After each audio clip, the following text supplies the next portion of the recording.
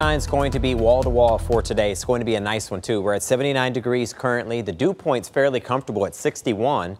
Therefore, it feels like 80, so not much of a heat index to deal with as well. And winds from the west at 12 miles per hour. So all in all, it's the stage for a nice day today into the day tomorrow too. But the humidity is going to crank up a touch tomorrow, and that's the big difference. A few of our sensors are not reporting, but the ones that are showing the 80s. Mount Clemens, Windsor at 81.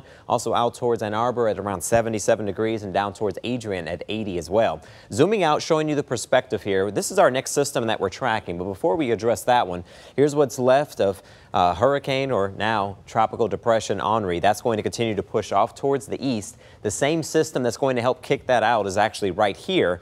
This is going to lift a warm front into metro Detroit though, so it's already hot. So when you add a warm front to this, it lets you know it only gets hotter from here. The humidity will crank up and so will the heat as well. A few of those showers and storms along this cold front, that's something we're going to follow.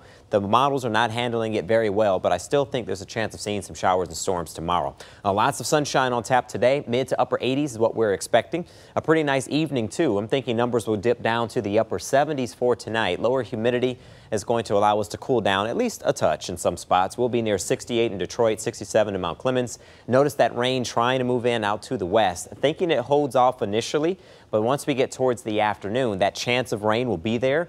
I'm not thinking it'll be totally widespread, but if we miss out on the rainfall, notice the heat. It could definitely heat up in a hurry for your Tuesday. Going with the high temp of 90 degrees, and that's almost a guarantee if you dodge the showers and the storms passing through.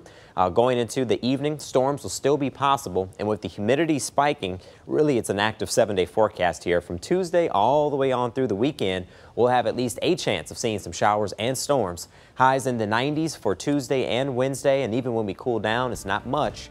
In the upper 80s is where we'll be for the rest of the week. The news continues after this.